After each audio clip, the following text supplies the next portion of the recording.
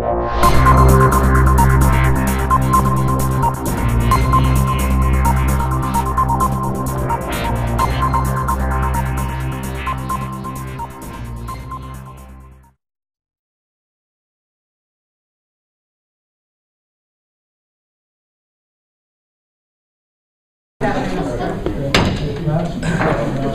to order the February 9th, 2015 Latrobe City Council meeting. Please stand for the Pledge of Allegiance. I pledge allegiance to the flag of the United States of America and to the republic for which it stands, one nation, under God, indivisible, with liberty and justice for all. At this time, I'd ask for a moment of silence to give thanks, to ask for guidance, or to just quietly relax.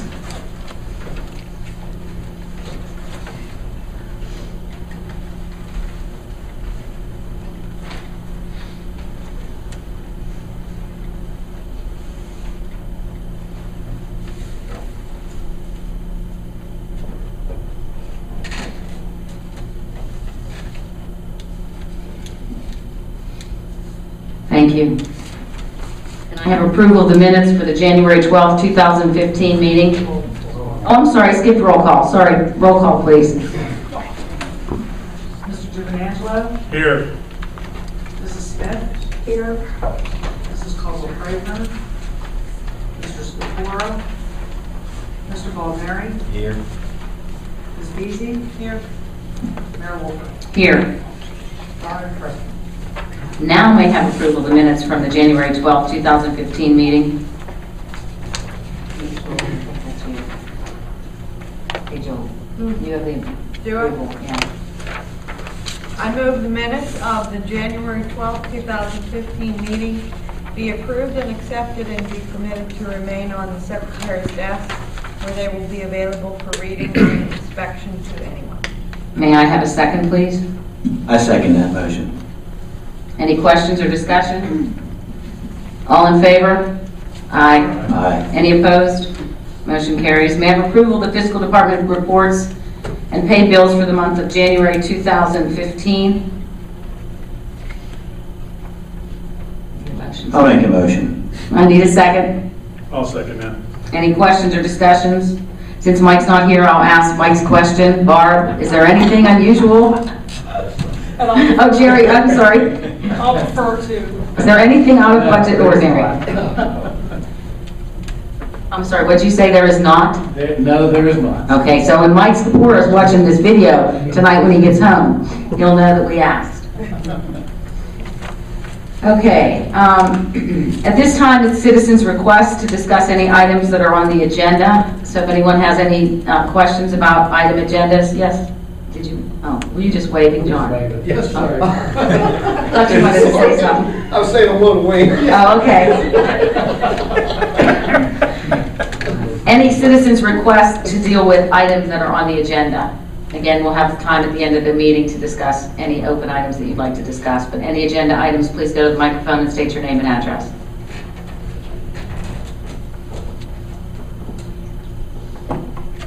Last call.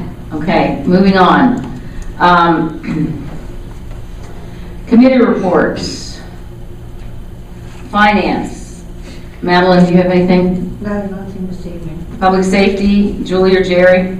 Neighborhood Watch meeting, March 2nd, 6:30. We're going to be stuffing bags. We have various information packets that we're going to be stuffing in bags and hopefully going door to door and giving them to, I think, everybody in the city. I'm not sure how many Jim has.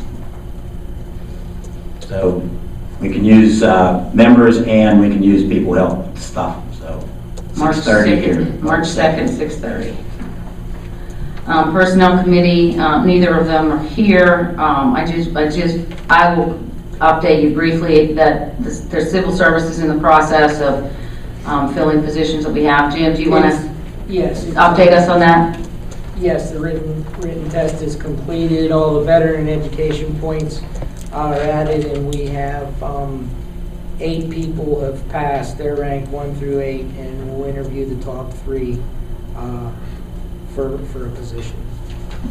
Okay, thank you. Public Works, Madeline or Jerry? And nothing on community development, okay. Board and authority reports. I have asked Jared Trunzo from the Latrobe Revitalization Committee to come to this meeting today and just give us a brief update about what revitalization is up to. Sure. So thank you, Jared. You're welcome. Here you go. There is a lot of really good things going on with the Revitalization Committee, if we are one shortcoming, it's probably we're not doing a real good job maybe of getting our message out there. We're trying, but it's not easy, so I thought this might be a good way for at least everyone on council and the residents that are here tonight to get a snapshot of some of the things that are going on.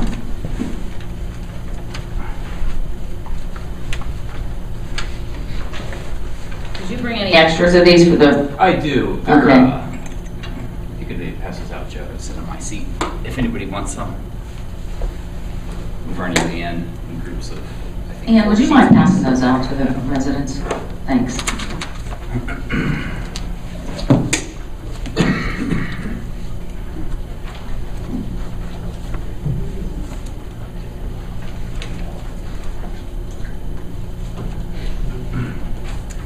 Okay, so what I try to do here is put numerical sort of sequence. This is paint a picture of what we're talking about. This isn't comprehensive, but it's a snapshot of a couple of projects we've wrapped up recently, and also paints a picture of some things that are coming. 1A and first and second columns, you'll see some of our facades. What we have is a 4-point approach. We are a nationally accredited Main Street program in 501c3. So that 4 approach is through promotions, economic restructuring, organization, and design and facade. So these are a product of the Design and Facade Committee. We still offer a dollar-for-dollar matching grant up to $5,000 for the core downtown businesses. So you see some of the ones we've wrapped up recently. And the bottom middle right, you'll see Mullen and the Latanzio building. We are tentatively scheduled to do 2 significant facade renovations there. So that's exciting. It looks like the first phase of Latanzio / Danceland, Club Ice, whatever you call it, should begin in March. So we're excited to start that. 2A, we went to Weldon and Main Street, the Ligonier elderly home. We replaced about 7 street trees. Found they were dying, back-to-back plantings because they were planted actually in modified stone and not soil. So we replaced all of that with 7 proper street trees. It was no charge to them. We were able to fundraise it. Also on 2B by the medicine shop, if you see the bottom right, those trees have fire blight. We're not looking to increase the number of trees in any of these areas. Is basically to replace the ones that are dying and spreading disease. So I just want to add, we've had in the past issues with trees, but we've done a lot of research. Jared, do you want to talk a little bit about the trees the kind of trees they're specially designed to not tear up concrete and all that stuff? Part of our committee, we went through the Tree Vitalize training. We have retired arborists and landscape architects that volunteer their time. Jim Walters is one. Dan Yates in the Mini Gardens also sits on our design committee. So the type of trees that we're going after are urban street trees that are salt resistant and columnar. Kind of think of them as growing like a champagne glass of what you see in the past 7 plantings on Lloyd Avenue. The issue from the past, where a lot of these trees arguably were not street trees or were planted in a depression that was way too small, could not take enough rainwater, they basically would die out or buckle the sidewalks. The ones we're planting, it's impossible to buckle the sidewalks because of their root structure. So we're basically going back and correcting it. And they're clean too. They don't have crab apples falling and so forth. So 3A is the post office. So those shrubs there they were growing out of control. It was actually kind of hard for even someone in a wheelchair to get through the sidewalk there. We removed those with help of Adelphi volunteers, and then I was actually contacted by a lady whose daughter passed away. She used to love downtown Latrobe, and she wanted to do something with the bench. So she bought one of our Keystone benches, put her daughter's name on it. It just arrived, and then we went and we were blessed to raise about $8,500 and get the blessing from the post office. to put in a creative placemaking project, which also received a $2,000 grant. We should start in March there. So the tentative blueprint is on the top right of 3A. But again, this is a creative placemaking project. There's going to be a nice softscape, permanent bench, impossible steel to be dead bolted into the ground with concrete anchors. It's going to face Rogers Park. Working with Jill on this one, and Ian actually initially recommended the bench face this way, which is nice because the improvements to Rogers Park that'll be coming next year with the historical marker that we secured, I think about a year ago for Fred, is going to be coming into the park too. So it's front facing there. So that's that project. 4A is the Grub and Pub, which burnt down. We were fortunate to receive a competitive grant for $25,000 through Revitalizing Westmoreland. Previously, we had a $13,000 grant to secure the walls, and that was well received by Francesca's Cakery, because that's the side of her business. The design elements are not completed; they're in their final stage. But if you look at the right of 4B, one of the elements is capturing, our storied history. So this has been done in other cities where they basically take those historical features of their town. We have so many, in addition to the buildings, and kind of put those exterior lights to capture that. And as you're walking past, you can read and so forth. 5A was a lot project we wrapped up last year. We're staying on top of it. Those are actually my daughters volunteering. That's what happens when they get in trouble. But that was about a $9,000 project that was pulled off again with no taxpayer money, all in kind, and mini gardeners, and that's next to the liquor store and the gun store on Depot. 5B, working with Wayne on the curb cuts. We're looking at design with Gibson Thomas to replace the ones that have issues. 5C, that's actually Bazilla Concrete. I work with John Bazilla, the owner, on a couple projects. That's actually WCCC, just a plug.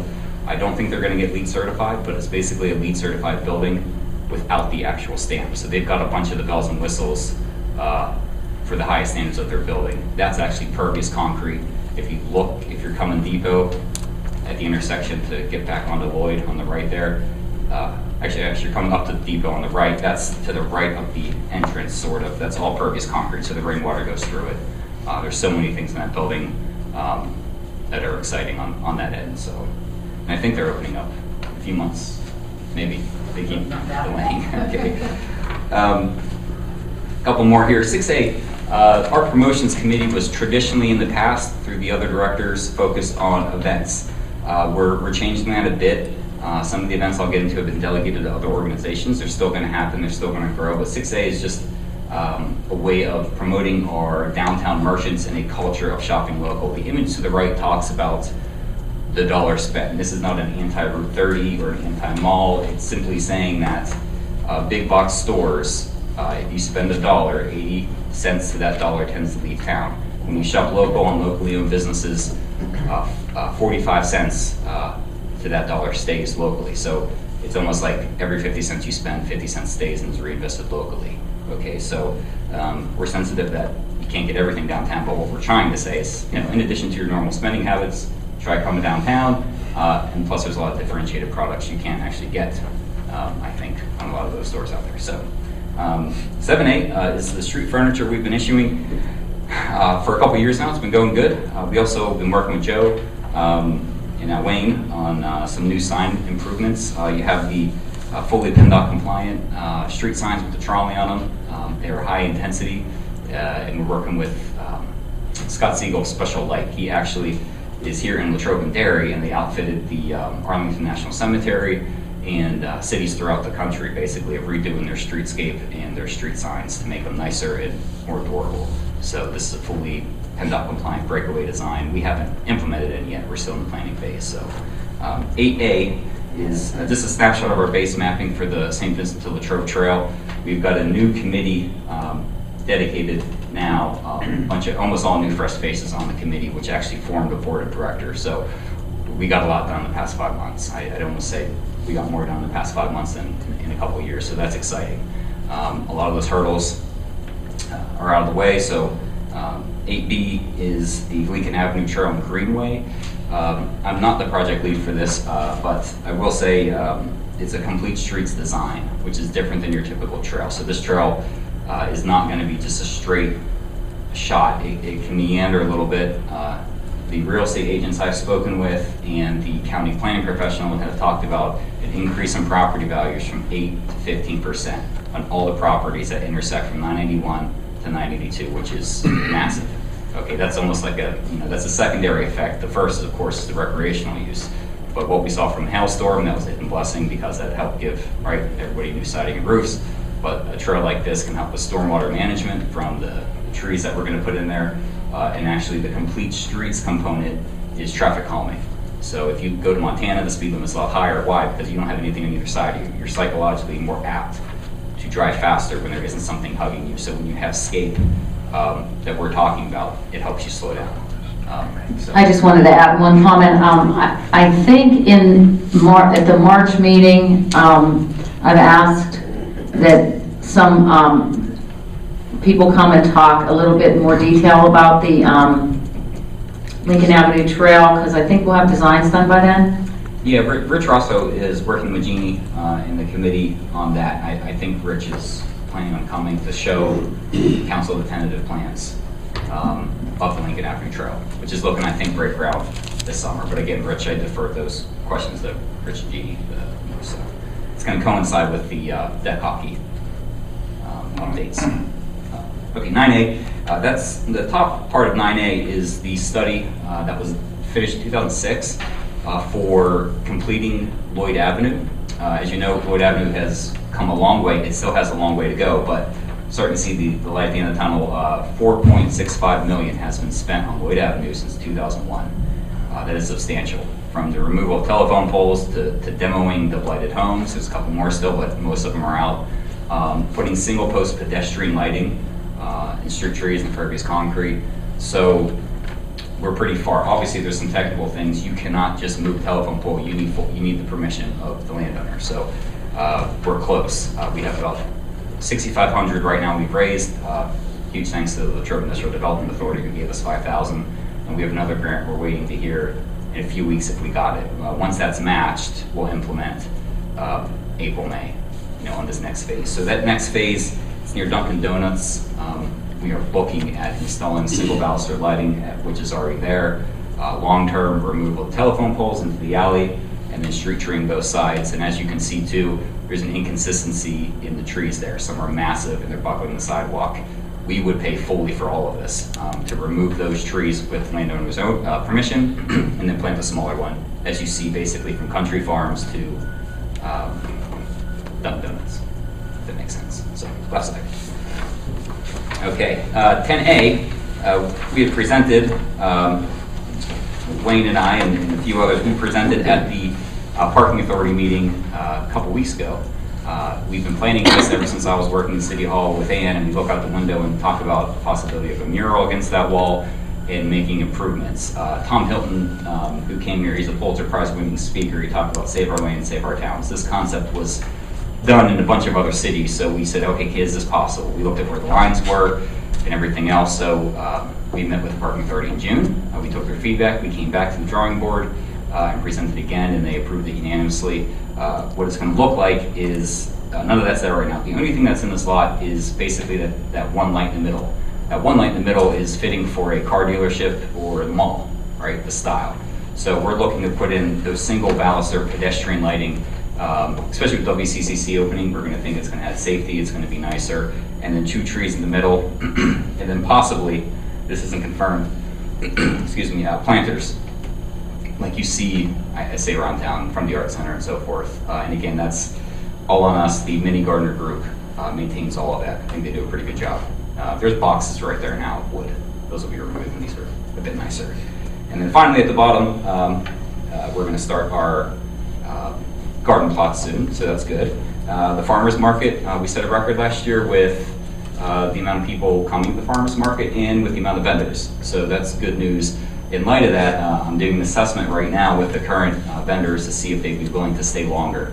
And I'm hopeful that works out, because they're the ones that have to stay longer. I can say all I want, hey, you should stay till night, but it's going to look like a good chance we're going to stay open until 5 to catch a later crowd. Research shows that actually like 4:30 to 7 is the prime shopping hour, countrywide. That's when people shop the most. And so, the farmer's market has been this busy during the lunch hour and consistently through. Now we're going to try to open up to catch that going home crowd. Okay, Autumn Fest is still going to be housed under us. The Steelers Fest and the Banana Split Festival. 2 huge events. Now we're really busy as an organization. We're looking to focus more on community development. As far as I know, the Steelers okayed that event happening again, and the Banana Split Festival is in the Chamber's hands, which that means is if something goes wrong, it's their fault, not mine. But we're excited it's still going to happen, and so for all your questions to David and Alan. And then finally, the middle map. I put these all together this morning, but the middle map, I saw this is our comprehensive plan in 2010. We used to have them floating around here. That just shows our core area. If you look at each of those buildings, not everyone, about 80% of those have had a lot of positive traction since the comp plan ended in 2010. So our angle is historical preservation, and when that's impossible, then other options have to be met. But it's just a nice snapshot. So. Thank you, Jared. Does anybody have any questions for Jared? Anything you want to know about what's going on? Okay, thank you, Jared. Thank you. I don't think we have anything else on any other boards and authorities at this point. Department reports, Mr. Bush. Nothing at this time. Chief Boomer. Just what I said earlier. Chief Brazili. Ann. I have nothing. Mr. Kelly. I have a few things, Madam Mayor. First item appears under the Administration and Finance Department, and it is an ordinance, and I will highlight it. It is ordinance number 2015 blank, amending section 3-48 of chapter 3 of the Administrative Code fee schedules, specifically Schedule A miscellaneous fees and costs. And whereas the city of Latrobe charges certain fees and costs for administrative and non-administrative purposes, which are set forth in various provisions of the Code of Ordinances, whereas council desires to amend or increase various fees set forth in the Administrative Code, now therefore be resolved, Section 1, that Chapter 3, Section 348 fee schedules is amended to add the following. And the following, and I'll just outline them, are fees for the use of the informational sign that we have in front of the building, for government-related agencies such as the city, Adams Library, the Park and Recreation Commission, and the Latrobe Fire Companies. There will be no charge for usage at this time.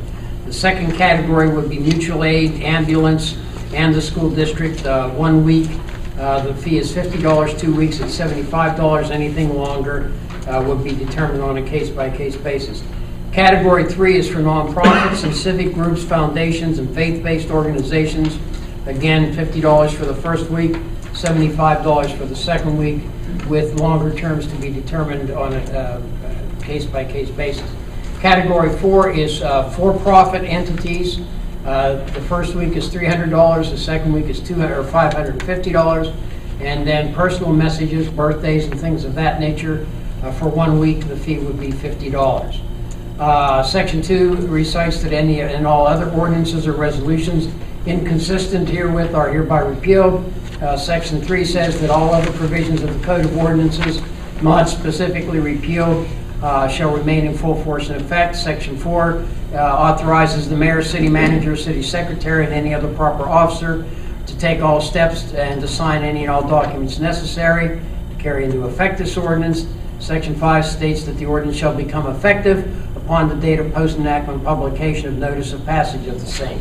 Enacted this date, the motion would be to enact the ordinance as outlined by the solicitor. May I have a motion to enact the ordinance as outlined by the solicitor?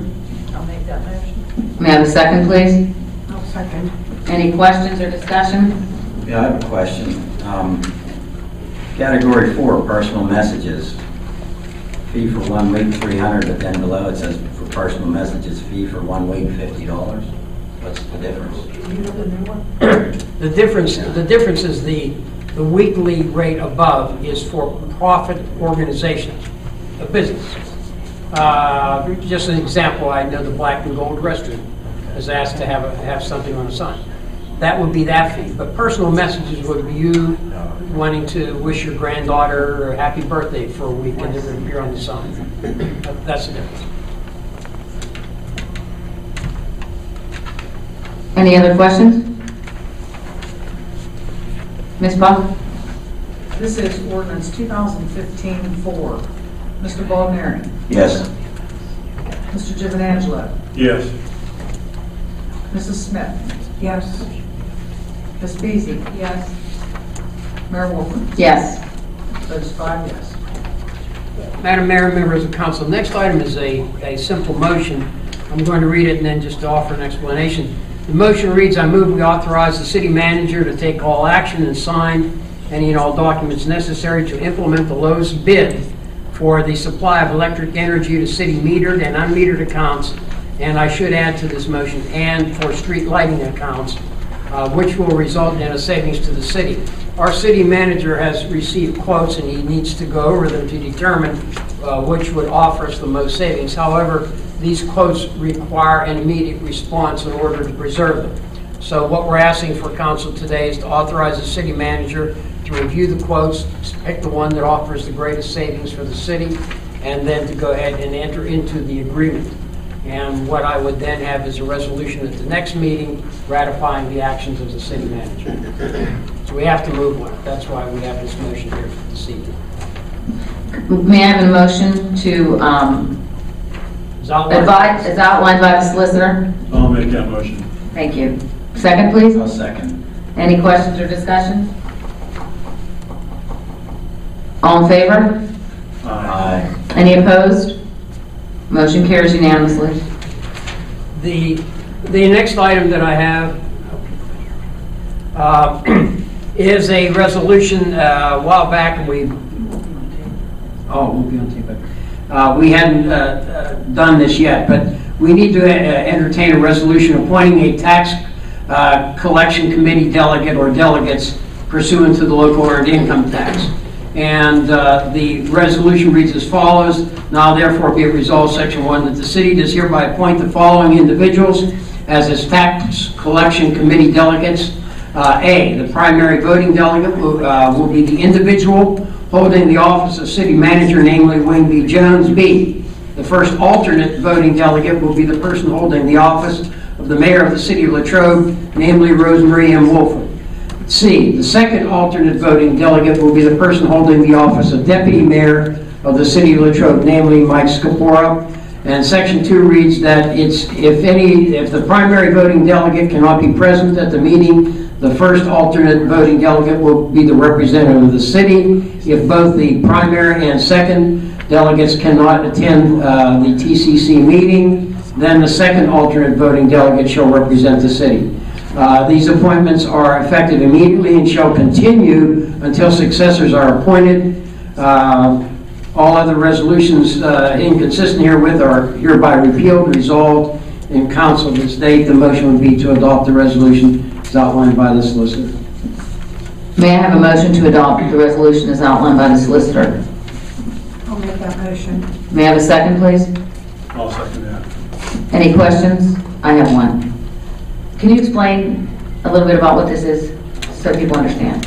Yeah, the TCC is the Tax Collection Committee. They oversee, with the change in the act recently from the state, I guess a couple years ago now, there's one tax collector that collects taxes for the entire county, and the TCC committee oversees that to make sure that they're being audited properly and that they're doing their job.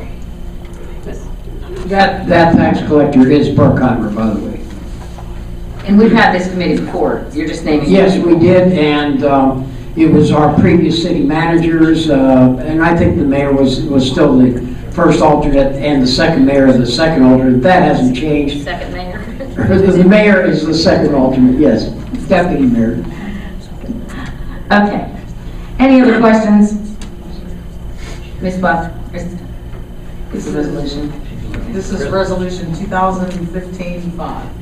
Ms. Beasley. Yes. Mr. Giovanangelo. Yes. Mrs. Smith. Yes. Mr. Baldner. Yes. Mayor Wolford. Yes. That is 5 yes.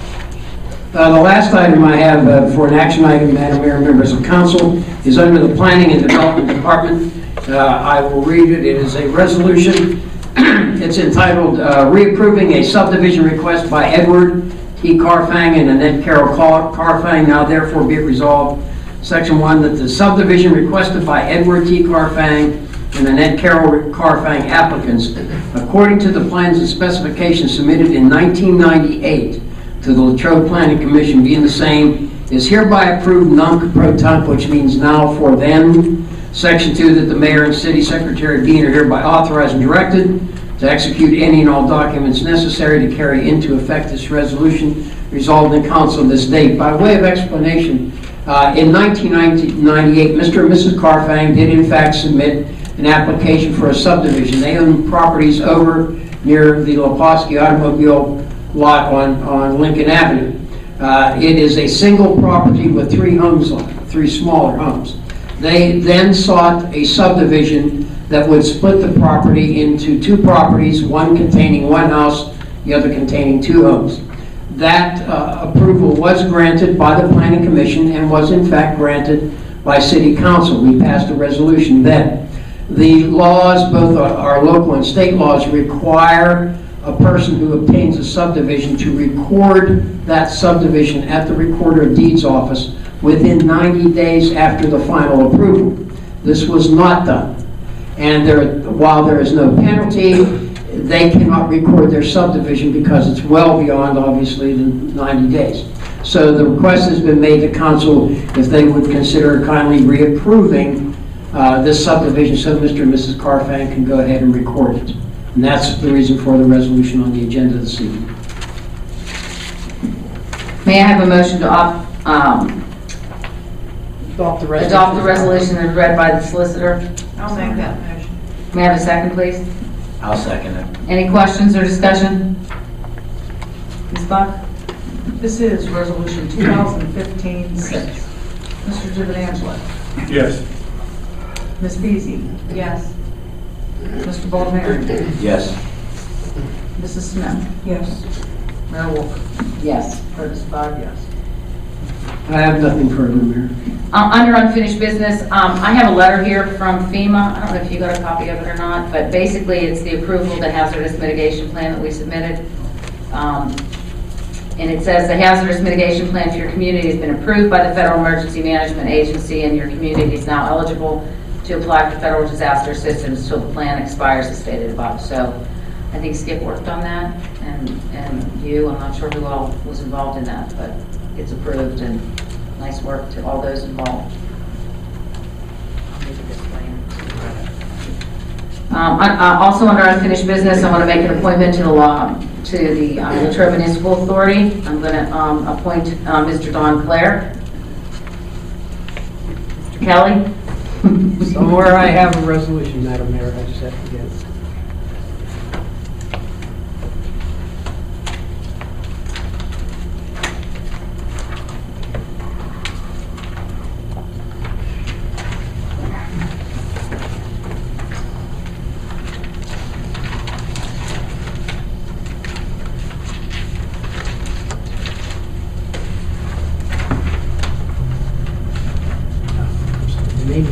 Don Clare.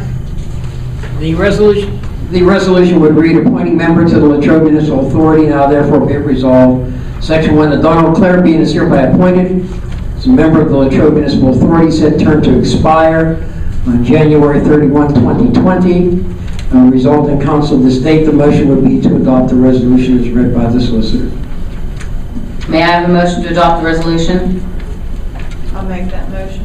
May I have a second, please? I'll second it. Any questions or discussion? Ms. Buck?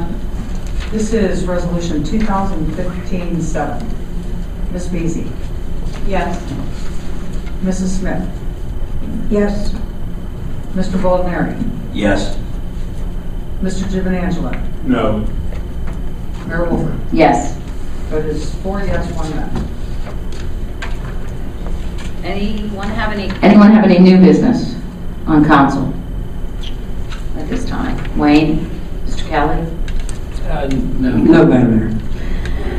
At this time, we have our open forum citizens request. Anybody from the audience wish to say anything on your mind, anything you want to talk about, please step to the microphone and state your name and address.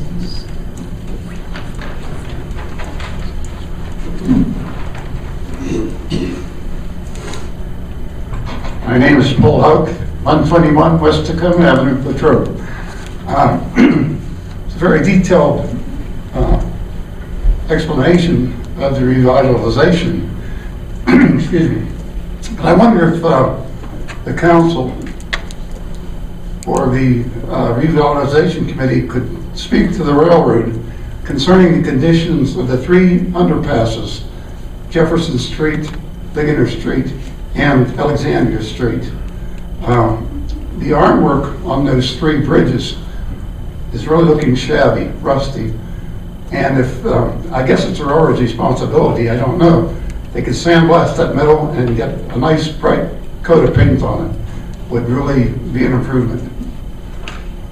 So I don't know whose authority that would be. Jared? Yeah, that's a really good idea. Actually, 4 years ago, we had contacted the railroad, and I had actually lined up. We raised about $1,500, and then we actually lined up contractors who were going to do it as a donation. Their work, we were just going to pay for the supplies. I think they wanted around $4 million worth of insurance from the volunteers to paint it. I tried to explain through the course of several months that is arguably unreasonable because they're not on the railroad, they're on the street, right? So, and they were going to be painted back to the historical colors of the Pennsylvania Railroad. So you had those maroon, greenish type of gold colors. I don't think it's something that cannot happen, and perhaps it's revisited. I know there's some new contacts, in Norfolk Southern, locally at least, but it has, at the time it went all the way to the national headquarters, the request, and we were really close to implementing, but the issue was the cost to get that type of insurance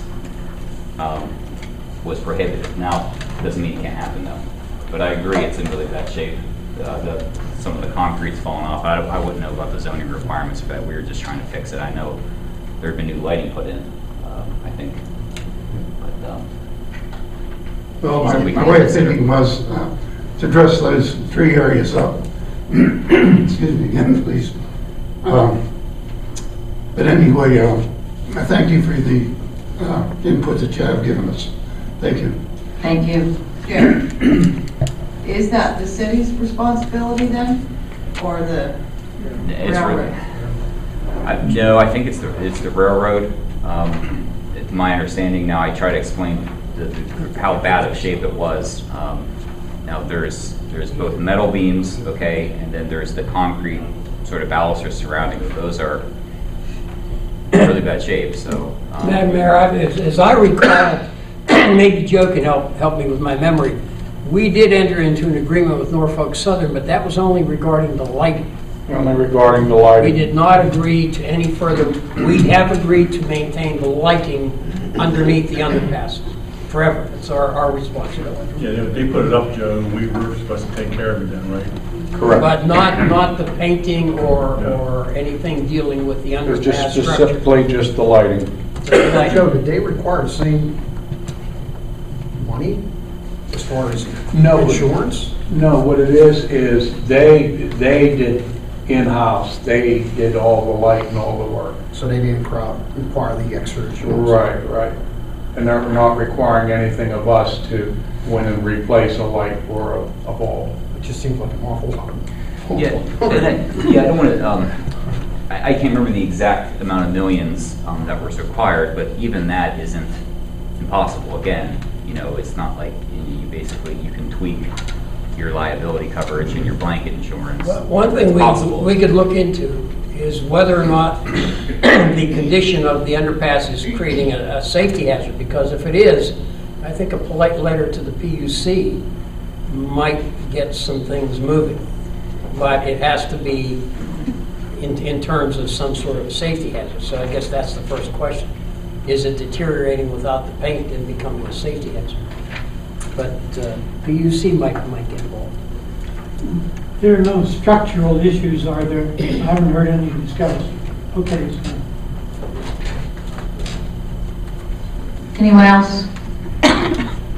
I did want to say, Sure. anybody that is interested in having something on the sign, there are forms to fill out, and then they get turned into the city manager, and then as soon as we can get them put on the sign.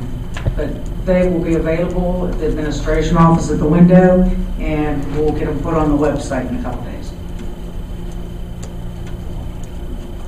Anyone else? Anything else? Madam Mayor, I would like, and I will try to make it a 5-minute executive session, maybe 7, but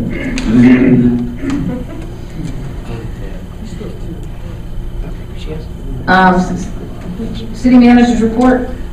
nothing at this time.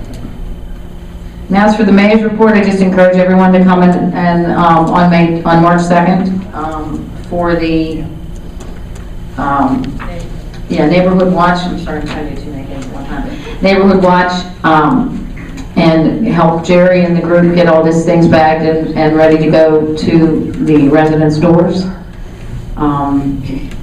Anyone else? That's it. That's it. Then meeting is adjourned.